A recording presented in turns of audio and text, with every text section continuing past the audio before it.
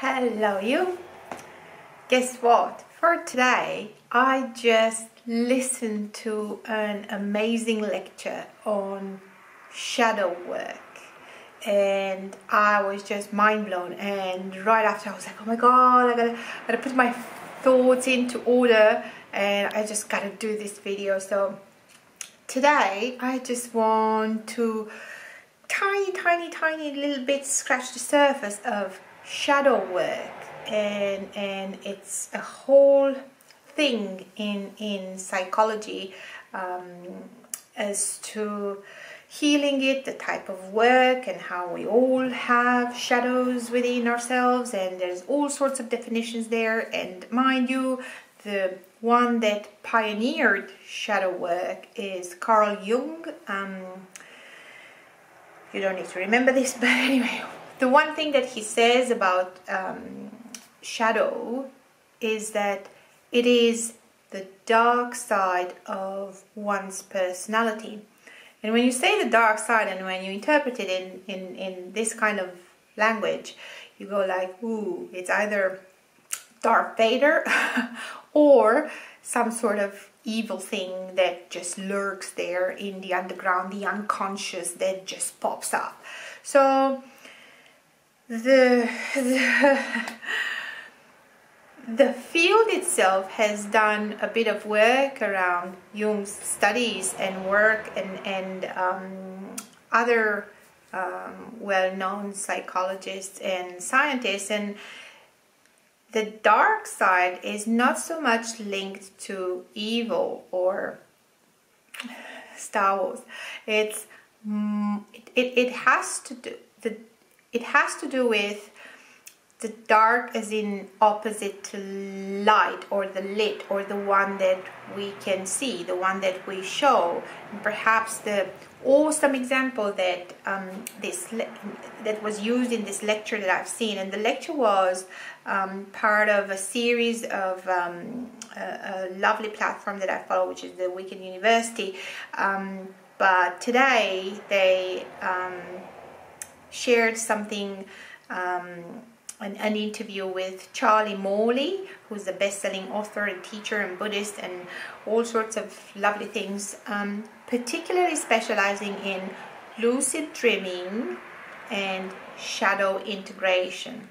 And he had an amazing way of, the link is actually given here. So his name is Charlie Morley, and if you just type that and embrace your shadow integration with Charlie Morley, then definitely you will access his website and find out so much more about this amazing approach that he has, in terms of there's that part of us, the way he looks at shadow, or his approach to shadow is that part of us that we're hiding, or where we're not prepared to admit, or we're not prepared to love.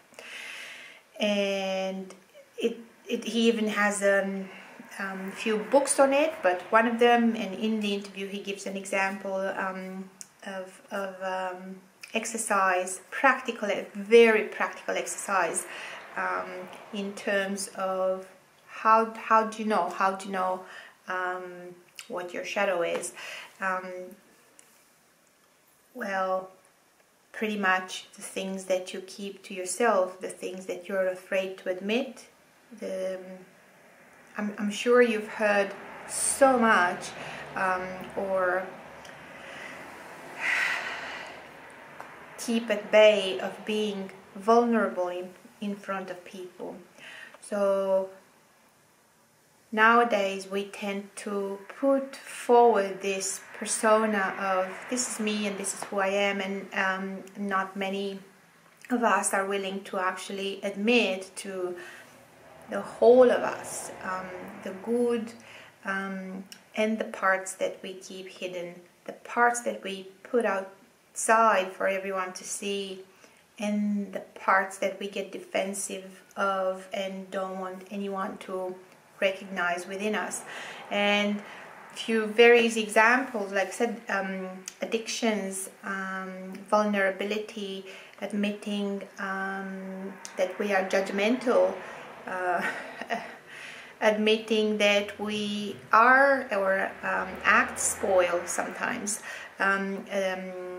wanting reassurance and wanting adoration, and finding all sorts of means to get that instead of admitting that there's something else there that causes it, or we just refrain from saying it out loud. It's been an amazing interview, I tell you, and I'm just so like wired on it. But mainly when it comes to the whole thing started around lucid dreaming, which is a whole different thing that I don't really want to talk about it in this particular video. In this one, it's merely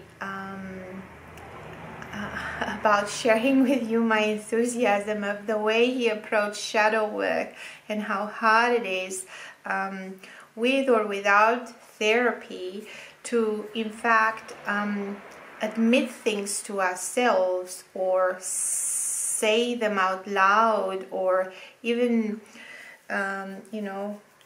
most therapies nowadays, they recommend you keep a journal or write or whatever. We don't end up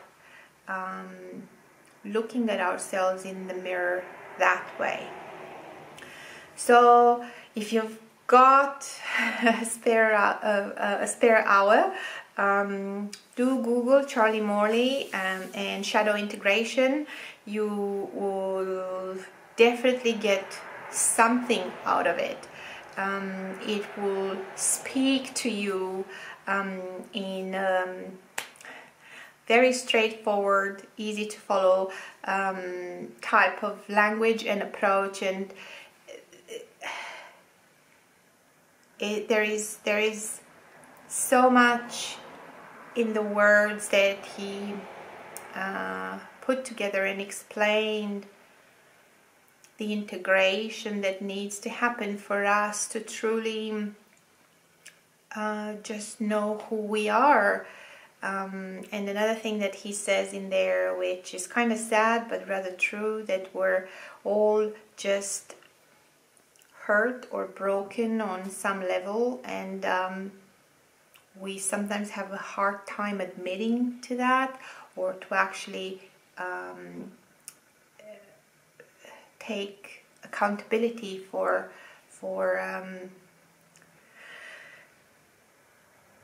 embracing it and not hiding it. And I'm not saying that it has to be everything out in the open. What I'm saying is that when you do look in the mirror in the morning, and if you have that good feeling about looking into your own eyes, then your shadow integration work has gone long way from a mere beginner or not admitting it. So it was powerful stuff, I tell you. It was just so wow. Have a listen, see what you think, see what you take out of it. I just simply loved it. Thank you so much. I'm Gabriella, and see you next time.